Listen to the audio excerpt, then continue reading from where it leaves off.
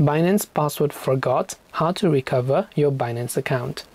To recover your Binance account, if you forgot your password, simply go ahead and then actually open up the Binance application, then go to the login page.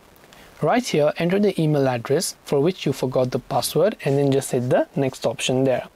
Then once you've done that, on the next page, it will ask you to enter the password. But since we don't remember our password, just tap on forgot password option. Now it will ask you to reset your password, and it also says that for you to protect your account, withdrawals, P2P selling and payment services might actually be disabled for 24 hours after you change your password. Now to change your password, you need access to your email. So tap on continue. It will send the code to your email, verify it from your email for which your Binance account was authenticated with.